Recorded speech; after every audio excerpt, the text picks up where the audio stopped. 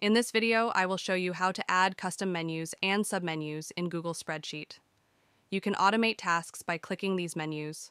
Let us first open the script editor by clicking Extensions and then choosing App Script.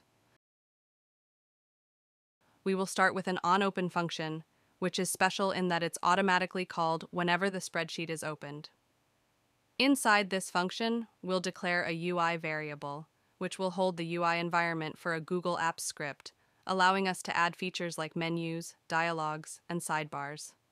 Next, we'll create a menu by calling the createMenu method and provide the menu's name, which here is custom menu.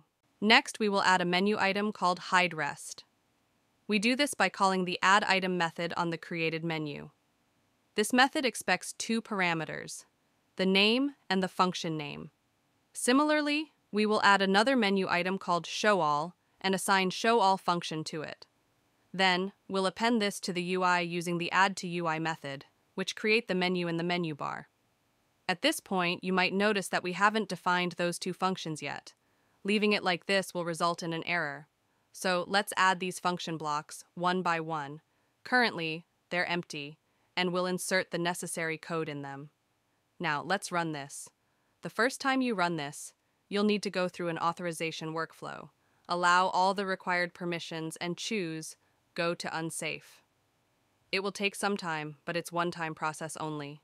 You will be asked again to authorize in case you bring in other services like Gmail services, Drive services, and so on. So we are back to our spreadsheet, and we can see the custom menu here, and when we click it, we can see our both menu items. However, clicking it will not do anything as our functions are empty now. Now let's complete the hideRest function.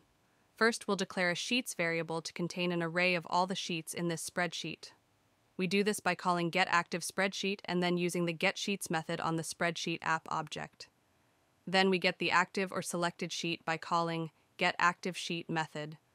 Now we'll loop over each sheet in the sheets array. If its name doesn't match the active sheet's name, we'll hide it. It's a straightforward logic.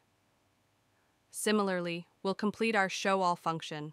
First, we get all the sheets in the sheets array. Then we loop over them and show each one using the showSheet method. Now let's see this in action. Open our spreadsheet, click on Custom Menu, then click on hideRest. It should work. Next, click on showAll. This should also work.